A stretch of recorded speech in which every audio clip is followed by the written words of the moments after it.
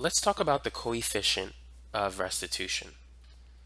The coefficient of restitution is represented by the symbol E, and it's equal to the ratio of the difference of the final velocities after the collision to the initial velocities before the collision. So it's equal to v1 prime minus v2 prime divided by v2 minus v1.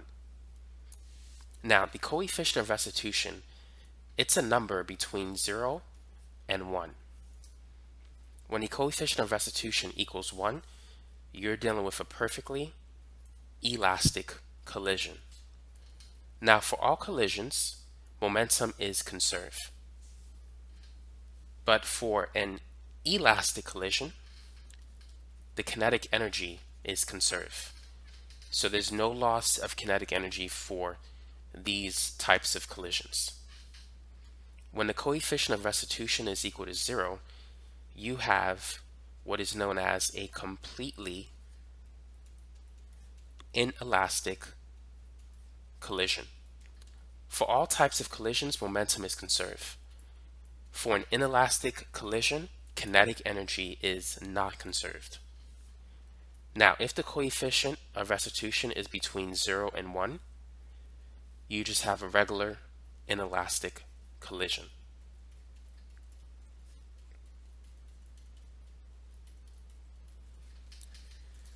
So that's what the coefficient of restitution will tell you. It will tell you if the collision is elastic or if it's inelastic, and to what degree is it inelastic. Is it completely inelastic or partially inelastic? So now let's work on some practice problems.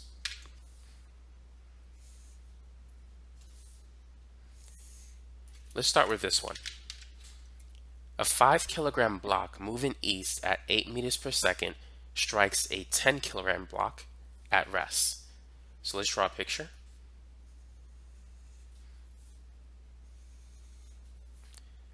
So let's say this is the 5 kilogram block and it's moving east at 8 meters per second. And it's going to strike a 10 kilogram block, and that block is at rest.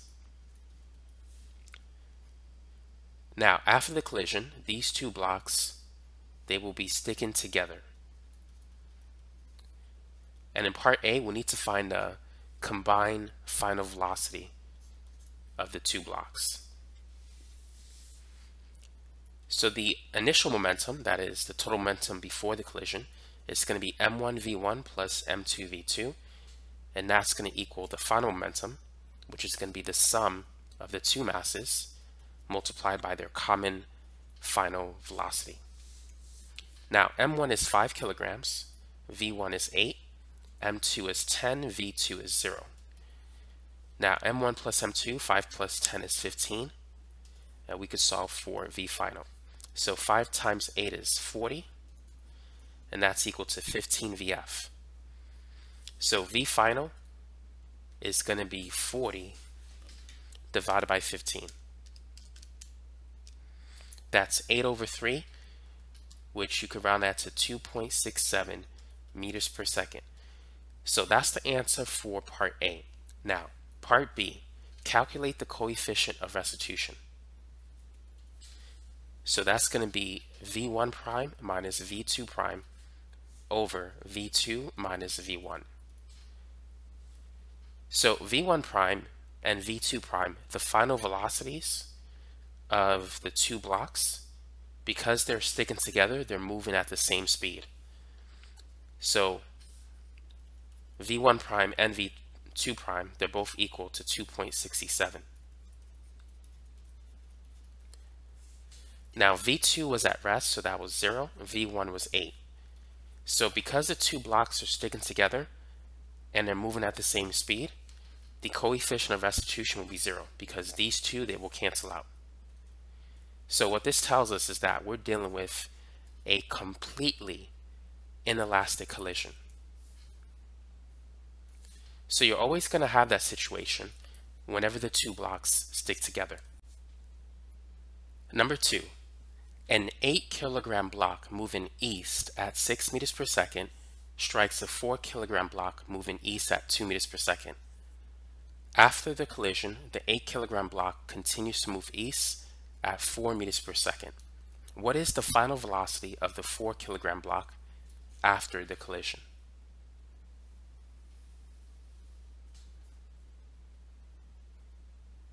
So here is the 8 kilogram block, and it's moving east at 6 meters per second.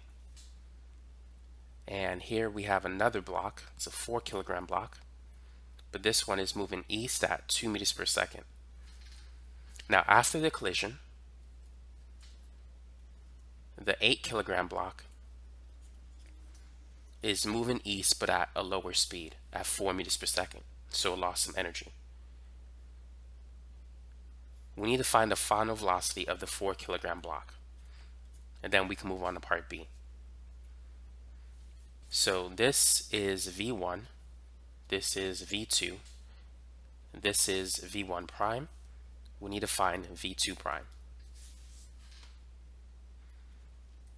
So we have M1 V1 plus M2 V2. That's going to equal M1 V1 prime plus M2 V2 prime. So M1 is 8, V1 is 6, M2 is 4, V2 is 2.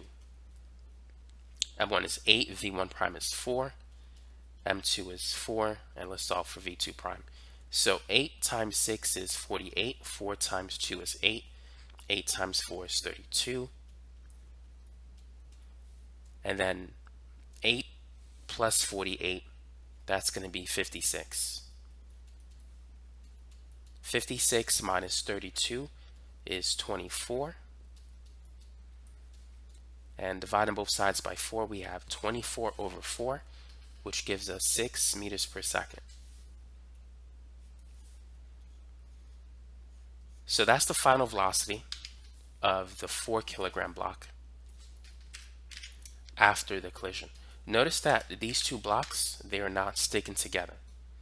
So because after the collision, because they have different speeds and are not sticking together, this will not be a completely inelastic collision, but it will simply be just an inelastic collision. So let's calculate the coefficient of restitution. So it's going to be V1 prime minus V2 prime over V2 minus V1. So V1 prime is 4, V2 prime is 6, V2 is 2, and V1 is 6. So 4 minus 6 is negative 2, 2 minus 6 is negative 4. The negatives cancel. 2 over 4 is 0.5. So this is a value between 0 and 1. So that tells us that the collision is simply an inelastic collision. It's not an elastic collision, nor is it a completely inelastic collision. It's simply an inelastic collision. Now we can see if we have an inelastic collision by checking if the kinetic energy has been conserved or not. For an inelastic collision, the kinetic energy is not conserved. So the kinetic energy is going to be 1/2 mv squared. So for the first one, it's going to be 1/2 8 times 6 squared. Half of 8 is 4, so 4 times 6 squared, that's 144 joules. Now for the second one, it's going to be 1/2 times 4 times 2 squared. Half of 4 is 2.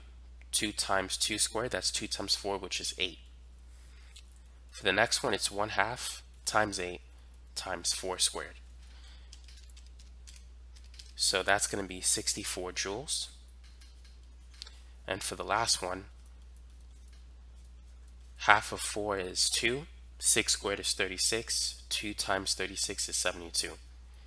So if we calculate the total before the collision, it's 144 plus 8, which is 152 joules. And after the collision, it's 64 plus 72, which is 136 joules. So we could see that we have a loss of negative 16 joules of kinetic energy. So because there was a loss of kinetic energy, we know that we're dealing with an inelastic collision. Now, if you were to follow the same procedure for the last problem, the loss in kinetic energy is about 53.5 joules when the coefficient of restitution is 0. For this problem, there was only negative 16 joules of energy loss, and the coefficient of restitution is 0.5. And when it's 1, we know that we're going to have a perfectly elastic collision. There will be no loss of kinetic energy. So generally speaking, based on the examples that we've seen in this video, as the coefficient of restitution increases from 0 to 1, the loss of kinetic energy goes down. As E goes up to 1, the loss of kinetic energy goes down to 0.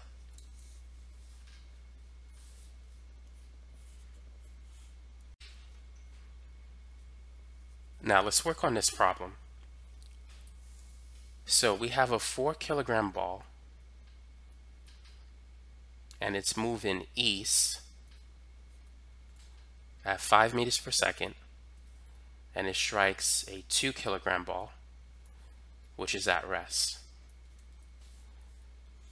Now the 4-kilogram ball, after the collision, it's going to move east at 1.67 meters per second. And a 2-kilogram ball is going to move east at a higher speed at 6.67 meters per second. Calculate the coefficient of restitution. So it's going to be V1 prime minus V2 prime over V2 minus V1. So this is V1, V2 is 0, this is V1 prime, and this is V2 prime. So V1 prime in this problem is 1.67. V2 prime is 6.67. V2, the 2-kilogram ball is at rest, so that's 0. And V1, that's going to be 5. So 1.67 minus 6.67, that's negative 5. 0 minus 5 is negative 5, which is 1. So because the coefficient of restitution is 1, what we have here is a perfectly elastic collision. So because we have an elastic collision, we know that the kinetic energy is going to be conserved. So there's no loss in kinetic energy. And we can go ahead and determine that in this problem. So if we calculate the kinetic energy for the first ball, it's going to be 1/2 times 4 times 5 squared. Half of 4 is 2, 5 squared is 25, 2 times 25 is 50. Now for the second ball, it's not moving, it's at rest, so it has no kinetic energy. So on the left, we have 50 joules of kinetic energy. On the right, this is going to be 1/2 times 4 times 1.67 squared.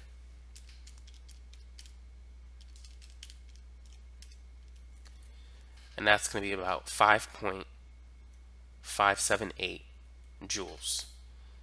For the second one, it's 1/2 times 2 times 6.67 squared. So that's just 6.67 squared, and that's going to be 44.489 joules. So if we add those two numbers together,